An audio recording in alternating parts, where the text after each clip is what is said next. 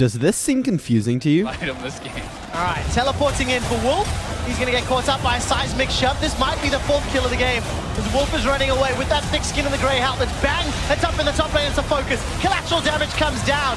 Remember those alternate facts of the gold lead? This is Gigabyte Marine. Even if it doesn't, there's definitely a lot of stuff you didn't notice at first glance. Everyone kind of feels overwhelmed when they're looking at these team fights, hence the existence of teamfight breakdown videos. But no matter how confusing this may seem to you, today I am here to give you the guidelines of improving your teamfight capabilities.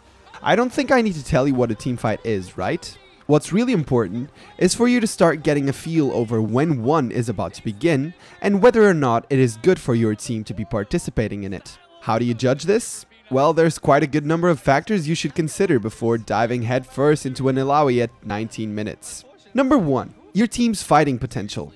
Does your team have a lot of AoE damage or stuns? Do you have a combo that you can exploit? What is your team comp's main goal?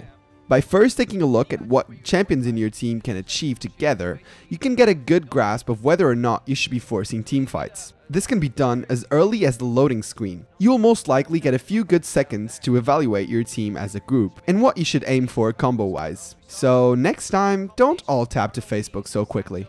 2. The enemy team's fighting potential. Same as the first point, but not so much looking at your own belly button. This is something else you can do as early as the loading screen. What will the enemy attempt to pull off in your team fights? Do they have an initiator that you need to be paying special attention to? An assassin that will attempt to flank you? And people think the loading screen is for loading. It really isn't.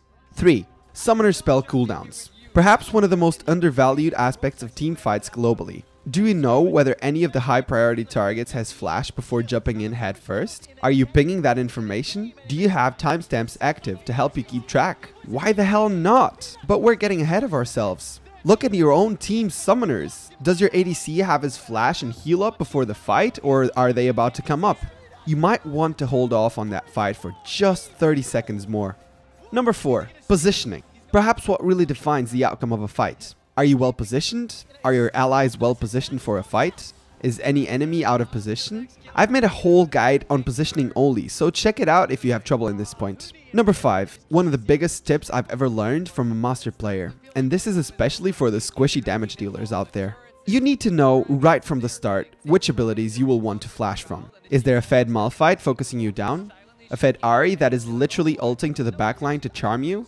By preparing yourself beforehand, you can most likely disrupt the enemy's teamfight completely. Just take a look at point number 3 and make sure your flash is up, please. Okay, so these 5 are what to look out for and how you should judge whether you should fight or not. Visual informations and preparations, but how do you actually improve at team fighting? Well, in my opinion, there's 3 crucial things you need to know and you'll be decisive in those aces in no time.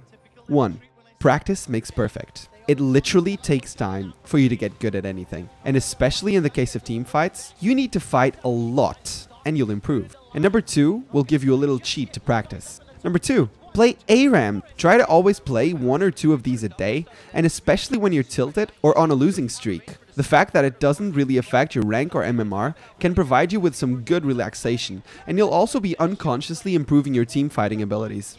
3, know what you have to do it, and get the hell out. Team fights may look confusing, but that's only because you're looking at them as a whole. If you focus on one thing, namely your job in it, they'll become much simpler, because it doesn't matter what your jungler or your top is doing. If you're the ADC, destroy those tanks.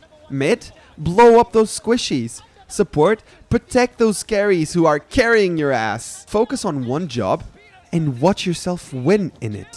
I hope this video helped you out. It's the last of this Improving at League Series 1. I'll be starting a new one in about 2 weeks and upping my upload schedule, so literally subscribing right now might be a very good idea, so don't miss any of it. Love you guys. Sakeios out.